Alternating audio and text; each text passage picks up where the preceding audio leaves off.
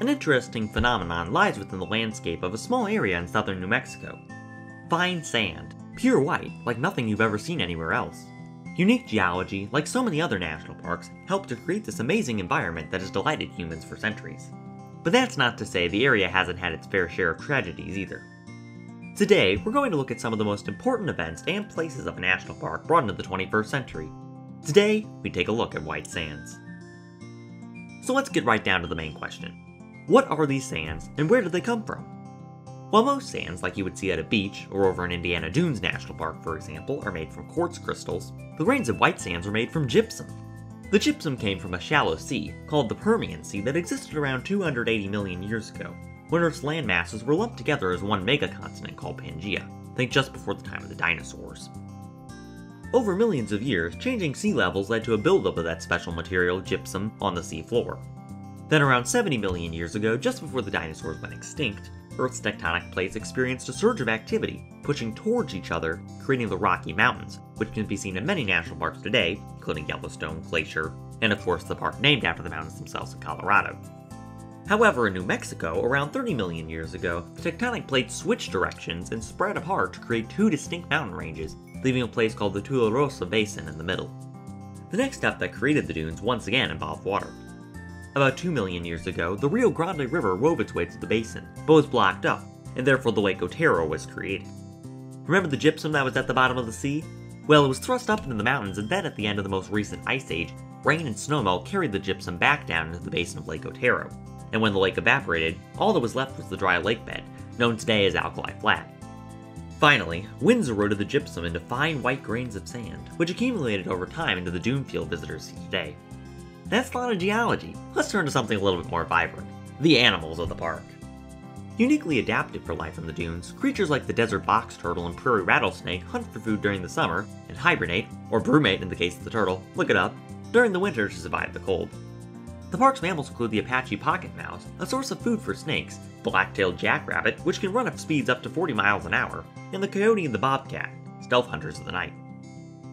The feathered creatures at White Sands include the burrowing owl, that lives life on the ground, the greater roadrunner, the state bird of New Mexico and the type of roadrunner from the Looney Tunes cartoon, and the red-tailed hawk, a common sight across North America, but an amazing bird nonetheless. So, you know about why the area is so unique, and who lives there, but how can you as a visitor enjoy the park? Start at the White Sands Visitor Center, located just inside the park entrance, to get information on any places you want to go, or are about to hear about in this video, before heading out into the dunes themselves. A few trails lie at the edge of the dunes, including the Dune Life Trail, and a little further into the dunes is the Interdune Trail, an elevated boardwalk that gives visitors a short jaunt among the sands. However, it is in the back portion of the park where the pavement ends and the gypsum hills reign supreme that the most immersive trails can be found. The Alkali Flat Trail, a 5-mile loop, goes deep into White Sands, and provides a remote experience for the hiker looking for solitude. Not looking to go hiking? Try going sledding instead! Bring your own sled or purchase one at the park store, and head out to the dunes for a fun adventure. The national park, like most national parks, is an excellent place for photography. Bring a camera and snap a few pictures of the spectacular New Mexican landscape that is rich with history. Speaking of history, we close out today's video with a brief summary of the human impact on the White Sands area. The prehistoric Lake Otero discussed earlier was a great place for early peoples to come and inhabit, and they did for a couple of thousand years before the lake dried up. The first prominent group to live near White Sands after the drying up of the lake were the Jordano Mogollon, who used the smaller Lake Lucero and the surrounding gypsum salts to their advantage to survive. They lived in the area until about 650 years ago, when they moved out of the basin for good. The group of American Indians known as the Apaches resided at White Sands during the time when the Spanish first made their appearance in New Mexico, and would eventually develop tensions with the Spaniards and nearby tribes. The Spanish visitors don't mention White Sands very much in their travels, but artifacts have been uncovered in the park dating back to around those times, so there is no doubt they were there. After a revolution and a war against Mexico, the White Sands finally came under the possession of the United States in the mid-1800s. After this event, several ranching communities were established near the dunes, including those of the Lucero brothers in 1897, whom the above-mentioned Lake Lucero is named after.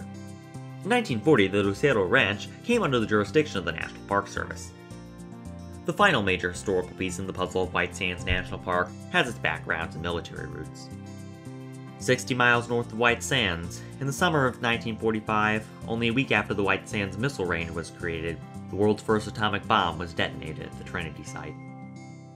It would be only a few weeks later when the second and third bombs would be dropped over Japan, ending the Second World War. Tours to the Trinity site are available twice a year to remember and reflect upon this historic moment in US history. The White Sands had only been a monument for 12 years before this event in 1933, and it would not be until over half a century after the bomb test, in 2019, that White Sands would be upgraded to a national park. So what is there to take away from the White Sands? An interesting geology lesson, yes, but so much more than that. Adaptive species that live and die here, the excitement of discovering a new adventure, and a history of triumph, but also a warning for the future. It is up to you to determine how you view and comprehend the vast legacy of America's 62nd National Park. Until next time, this has been RAC Adventures covering White Sands National Park briefly.